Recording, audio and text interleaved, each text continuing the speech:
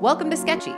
We take all the super complex stuff you need to learn and turn them into memorable visual stories packed full of everything you need to know in testing. Click the link in the corner or description to try for free for 7 days. Now let's get to it. 7th inning stack. In this video, we'll review Hemolytic-Uremic syndrome, or HUS. Fun fact, this was originally called the blood and pee syndrome, or BPS, but that didn't sound science-y enough. So now we're just left with HUS. Actually, I'm being told none of that is true. Anyway, enough history. Let's play ball!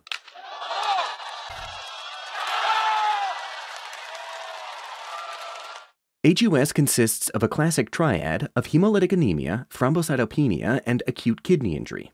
Hey, the name already tells you 2 of the 3, so now you just need to remember that platelets are also involved.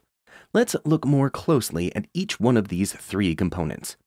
The anemia is a microangiopathic hemolytic anemia and is Coombs negative, which means it's a non-autoimmune hemolysis, but we'll talk about that a bit later.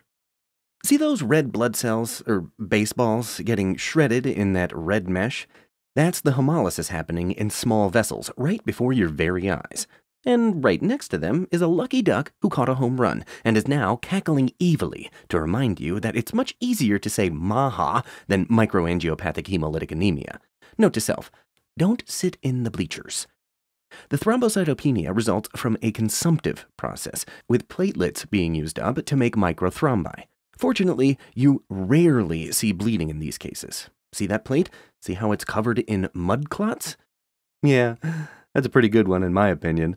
Now, you'll never forget that the low platelets are due to clot formation. And finally, there's the acute kidney injury, or AKI, which can range from hematuria and proteinuria to end-stage renal disease. HUS is one of the most common causes of AKI in children, and as many as 50% of pediatric HUS cases will require dialysis at some point. Our recurring sketchy symbol of a cracked kidney for AKI will help you remember the 3rd leg of the HUS tripod. This is important, so let's just take a second to understand how these 3 pieces fit together. So, it depends on the etiology of the disease, and we'll get to that in a bit, but the first insult is endothelial injury. This sets off the cascade towards cytokine release and microthrombi formation. This is where you're using up all your platelets and end up with thrombocytopenia. Now you have a vessel full of microthrombi, and red blood cells are going to have a tough time getting through. This is where we see microangiopathic hemolytic anemia, shearing of the RBCs as they try to pass by. Finally, the kidneys take this pretty hard.